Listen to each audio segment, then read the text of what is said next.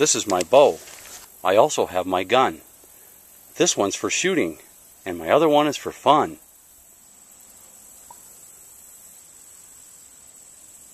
The pig is 10 yards. The bear is 20. The elk is 30. The coyote is 40.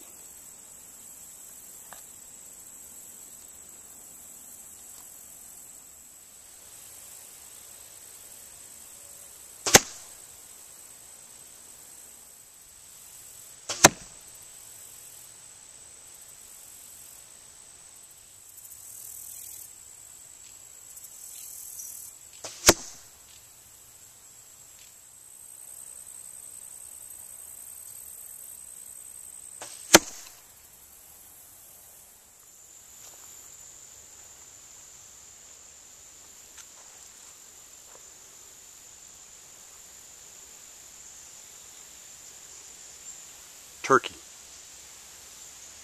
25 yards.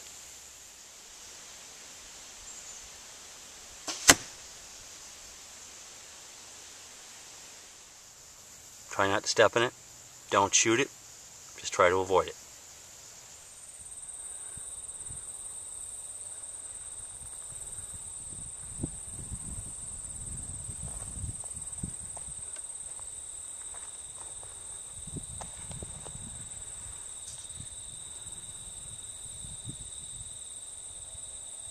The elk is 40,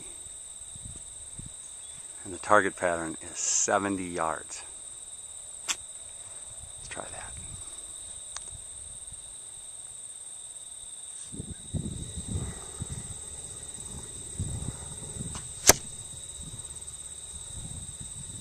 Oh, I'll take that.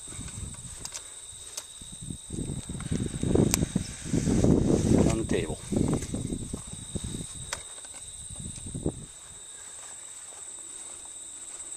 That was 40. That's a nice shot. Let's try the 70.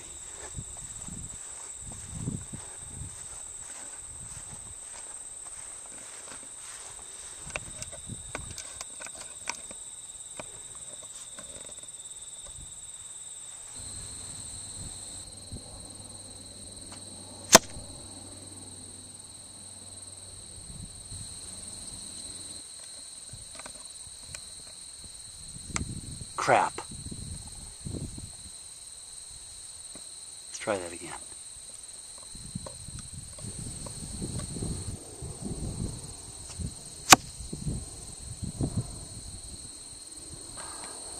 Crap some more. I've got a strong wind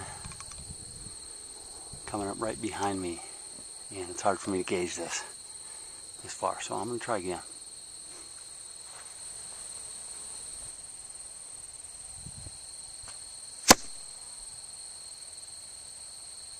I'm gonna shoot one more arrow into this.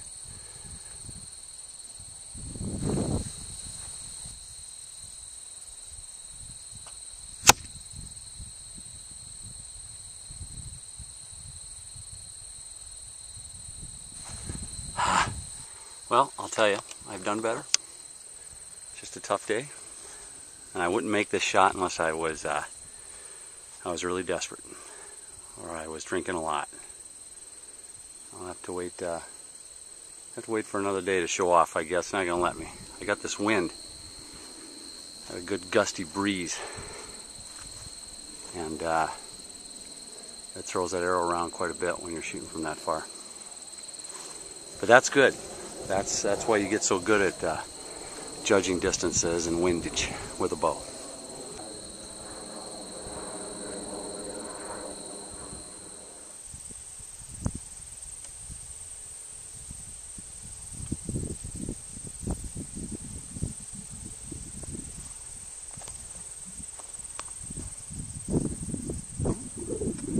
What's that? A bear in the bush. Where do you get that bear in the bush? I'd say that's about 40 yards. Looks like I got a nice buck here. 20. I'd hit that. Yeah, I can hit that.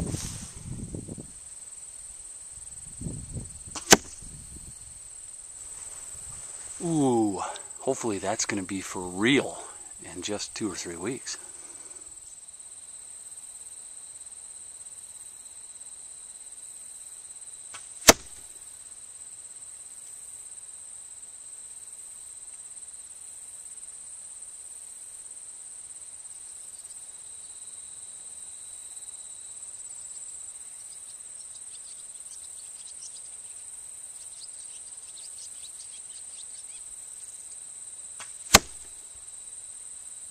Oh, yeah. Sometimes you got to stick those bare twice. 40 yards. It's my favorite shot. I could stick arrows and asses all day long at 40 yards. So I got my bow set up with a ripcord sight, bone collector apex, fiber optic sight with battery power for low light. I got a Matthews weight on the front, and the Matthews Adrenaline, considered by many, okay, you know how opinions are, but this is considered by many to be the best bow that Matthews ever made, and I feel that way as well. It's a great bow, super smooth and super quiet. That's what I really like about it. These are really well-made bows. I love the detail in it. It's really light, solid. Matthews makes a great bow. I'm not going to say the best, I think so, but everybody's got their favorites. Definitely, arguably, the best bow out there. And I'll tell you what, Mom and Dads, if you want to bring your son or daughter up to be a shooter, the best way to start them is on a bow, because it's so much more difficult to make your shots. You really gotta concentrate on control, breathing. The bow is just so much more difficult in the aim. So if you bring them up on this, that's going to lend to them being great rifle shooters. It's the best way to introduce them into shot control and group concentration, patience. You really can't, fake being an archer. You can buy a gun and you can go shoot holes in paper at 25 yards and call yourself a tactical ninja, but it's very difficult to fake the bow. That's what I like about it as well. It kind of sets you apart, and it definitely is not it's an athletic sport, put it that way. You have to be in shape. You're going to do a lot of walking, and upper body strength is important as well. I would recommend I'd recommend the bow at any age, but especially introducing it to your children as early as you can. I want to give a couple other tips to you guys today, if you care to take them, and that would be a couple shout outs. One would be to my my YouTube buddy Brooklyn Prepper. He started a new channel. It's called The Brooklyn Prepper. The Brooklyn Prepper. There's a lot of confusion out there that he switched to a channel called The Brooklyn Prepper, but it's not The Brooklyn Prepper, it's The Brooklyn Prepper. And he's switching over to that channel and switching his videos over to that one, and I really recommend, if you haven't done so already, to sub to the guy. He's a great guy, and he survives and lives and grew up in one of the harshest environments on earth, and that would be New York City. New York City is, you can't be dumb to survive there. It takes a lot of effort, and not only does the Brooklyn Prepper survive in New York City, he thrives there. So he can teach you a lot about life in general, and he's just an all-around good guy, and I really recommend that you sub to his channel if you haven't already. Again, his new channel is The Brooklyn Prepper. Not The Brooklyn Prepper, the Brooklyn Prepper. And I want to leave another shout out for a channel that I've added to my best of the best channels that I sub to. These are the channels that I have on the front of my page. And I haven't added anybody to this list in a long time, but this guy is definitely worth a look. I suggest you sub to his channel for sure. His name is Babblefish5. Babblefish5. I will leave a link to Babblefish5 in my info box below. I've watched this guy for a while, and he's made me look really good in camp. He's made me a hero with my kids. He's just got a ton of information on dehydrated foods. Some of you were asking what the chicken stew that I made with my my little girl when we went to test that Swiss volcano stove, that came from his channel. And this guy's just got a gold mine of dehydrated recipes. I mean, it's unbelievable. He's got a website too. They're just fantastic. I haven't found anything yet that I don't like, and I've tried almost all of his stuff. I still make a lot of his stuff. I've almost entirely stopped buying dehydrated food. I exclusively use Babblefish5's recipes, and I just keep them in a backpack in my freezer. And sometimes we even have them for dinner if we're in a hurry. But I use them all the time on the trail, when we're camping.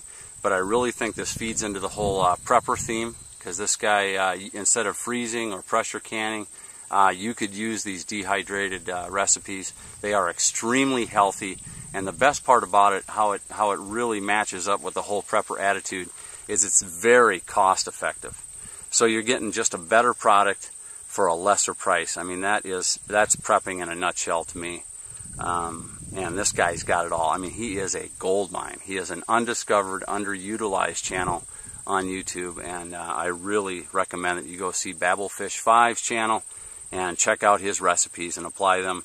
You know, whether you're camping or if you just want to put a few things away in backpacks that are dehydrated, he'll really get you into some great recipes for dehydrated food. And I also want to say, if he's listening to this this shout out, you know, I really owe you. I mean, I thumbs up. I always thumbs up. I never thumbs down videos. If I watch a video I don't like, I just don't come back. But I've thumbed up a lot of your vids, and I've just never. I'm not really a commenter usually, but I've used a lot of your recipes, man, and they are great. You're doing a great job. It's awesome to have you here as a resource. Another head that I really recommend is the small game head. They run in, I think, 100 grain and 125 grain. This is 100 grain, and you can use this devastatingly so on small game. It'll take them right down and tear them up. It's really nice to have just in even, you know, your emergency pack or your carry pack in case you're out somewhere hunting and a storm comes up and you can't make it back and you didn't plan on food for that night. This can come in real handy.